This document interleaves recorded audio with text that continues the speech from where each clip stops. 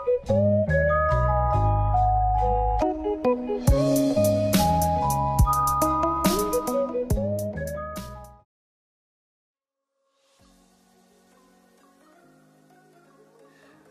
guys, Tech James here. In this video I'll be showing you guys how to install the LOLIcon Simple Overclock plugin on your PS Vita. So if you guys are interested in installing this, all you want to do first is just open up Vita Shell, and then when Vita Shell loads, press select, connect your PS Vita to your PC, and I will show you guys what to do next.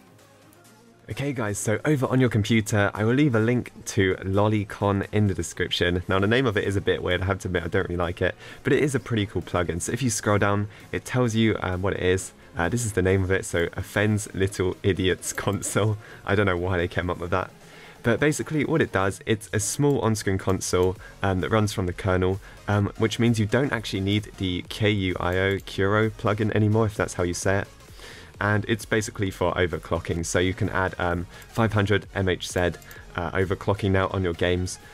It's experimental, so it could crash your game, but it's actually less likely, which is pretty cool. So it's a really simple overclocking program. I've done quite a lot of overclocking videos, and apparently this plugin is really simple, and a few people wanted a video on it. So here is how you install it. All you do is you get the skprx file, and then you add it to your Euro's TIE folder. And then obviously you just put this line of text under the kernel in the config folder. So we're just going to download it now, go into releases, there's 3 versions, but it has actually been updated quite recently. So we're just going to get this version right here, just download it. Now we're going to go to our PC's downloads folder, we can find it here. I've got mine connected via USB connection, so I'm just going to drag and drop it across. So once it's on the root of your PS Vita, now I'm going to go onto my PS Vita and I will show you guys where to put the file. Right, so back on our PS Vita, we can now find the plugin. Mine should be in my UXO file. So if I go into this and scroll down, here is my skprx plugin. So what I'm going to do is I'm going to move this to my TI folder, which is in my Euro. So I'm just going to press triangle and go to copy. So I'm going to say one file copied. I'm then going to go back into my URO, into my TIE folder, press triangle at the top and then paste. Now what I want to do is just scroll up, go into the config.txt, just press X on it. Now go down to kernel, press right on the D-pad for a new line, and then press X on the new line. So I'm just going to type out what you guys need to type in, and then you can copy it down. So that is all you need to type in, uro.ti/lolicon.skprx. Now when you've got that typed in, tap the black arrow down here, and it's just going to add it in like that. So now what you want to do is just press circle, press X to save, press circle all the way to the back of your Vita Shell main menu, and then just press the start button and go down to reboot. Just press X on it and your PS Vita is just going to reboot quickly. Okay, so back on the PS Vita after it's rebooted, obviously I need to run my h-encore update again, so I'm just going to do that real quick.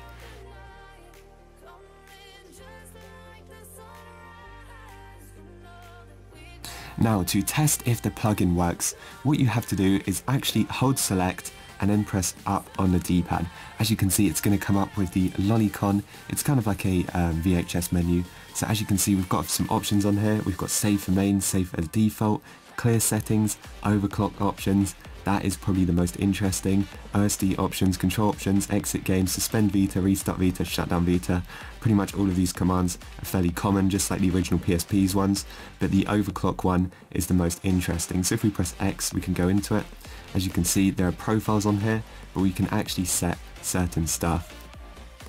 So what you do is you use left and right on the D-pad to change through stuff. So we've got default, game default, max preference, that one, which is basically just overkill. I don't know if you guys can read that, I'm just not going to say it because it's family friendly. Max battery, that seems to be a bit strange, I'm not quite sure what that's doing. And yeah, that's all of them. So I think I'm going to keep mine on default. Obviously, whatever you want it on, you just put it on. So let's say max preference, you just press circle to go back, and now it will work. You can always press X on save for main, and it's going to save the configuration. So let's just press select and then down. and then the menu will just close like that. So right now, mine's on that overclock preference, which I just selected. So obviously, if you play games, you might notice it. People are saying this is very good with Borderlands 2, so I don't know if that's a game you guys are interested in, but I've never played it personally, but maybe it's something you'd want to do. Obviously, you just press select and up to open it again. We've also got Osd Options. That basically is like show FPS, show battery, and that sort of thing. Obviously, you just turn it on by pressing X for 1 and then circle. And then if I save it, it should now save it now will show FPS, but as you can see, my airplane logo is actually in the way. So for me, that's not really too useful. So I'm just going to turn that off real quick. So yeah, it's actually a pretty cool plugin. I really like it, really simple, and has some really nice options on here.